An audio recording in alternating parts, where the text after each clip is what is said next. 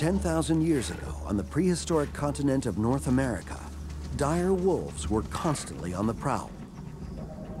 They put their lives at risk every time the pack began the hunt.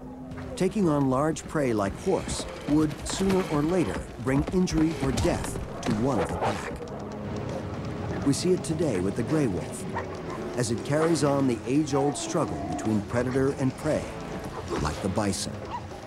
Bison are very formidable, very dangerous. And so in the wintertime, when there's deep snows, wolves can corner bison in areas where they are less effective at defending themselves. But even with a stranded bison, the wolves take special care. These encounters can last days, where they'll have a bull bison isolated on a patch of bare ground surrounded by snow on all sides. And that bison will basically fight to the end, and the wolves will just keep after it. This video shows a battle between a small pack of wolves and a bison that lasted for 36 hours.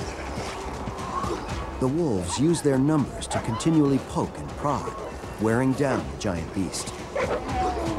But the strength and surprising agility of the bison makes it a dangerous adversary. The incidence of injury, we think, is higher with wolves hunting bison. They'll often be kicked off. If the bison continues to wheel about, the bison will throw them into the air. Maybe the bison will hook him with his horns and toss them into the air. You see a lot more limping wolves than you do wolves that are hunting elk, and that's likely been sustained from some encounter with the bison.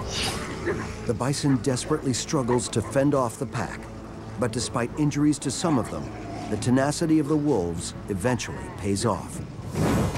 The gray wolf faces this kind of danger every time it hunts for larger prey. It must have been much more perilous for the dire wolf, as it was taking on bigger, stronger animals that were living in larger herds. The dire wolves compensated by pursuing these herds with larger packs. This would have helped, but only to a point.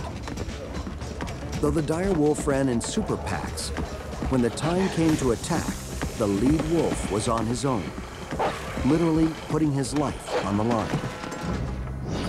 The fossil